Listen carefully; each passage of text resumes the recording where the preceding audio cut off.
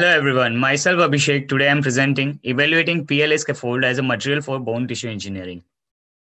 Polylactic acid scaffolding created using a fused deposition modeling, a new method of bone regeneration used for its ability to replicate the natural properties of the bone. The porous scaffolding provides an environment excellent for the processing flexibility, cell biomaterial interaction, cell addition, and etc. Its popularity is largely driven by the concern over the high immunogenicity, unnecessary complexity, and the pathogen transmission potential of a natural polymer. Similar approaches for the tissue regeneration have been used, including the microsphere-based scaffold, all the highlighting its potential benefits over the natural polymers. This project aims to analyze the mechanical property, degradations, and the morphology of a PLA scaffolding and the understanding its advantages in the tissue engineering. Polylactic acid scaffold using a fused deposition fabrication and determining the effect of the porosity on following mechanical properties, degradation rate, and the scaffold morphology. The materials and the methods are as follow. We are using a simple preparation techniques, which is fused deposition modeling, while we are collecting a sample as a low commodity polylactic acid.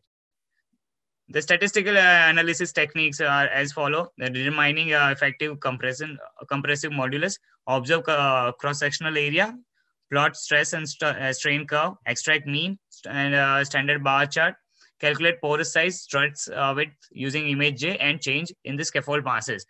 One shows the stress and strain curve of a solid scaffold and the log pile scaffold, while the figure 2 represents a rate of a mean degradation of a solid and the log pile scaffold, where the degradation shown in the percentage over the period of 7 days. Figure 3, the compression analysis of the solid and the log pile scaffold is shown, where it says the log pile scaffold requires less amount of the force than the solid scaffold.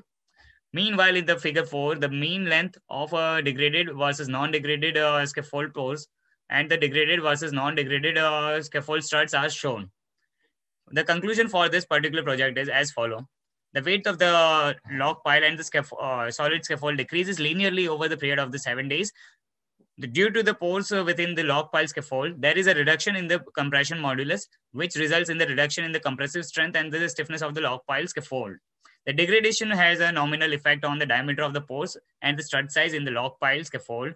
As we can see from the figure 4, after the degradation of the log pile scaffold, we can observe a minimal increase in the strut diameter from 0.86 to 0.90 mm. PLA scaffold in combination with over the polymer can be alternative for the bone.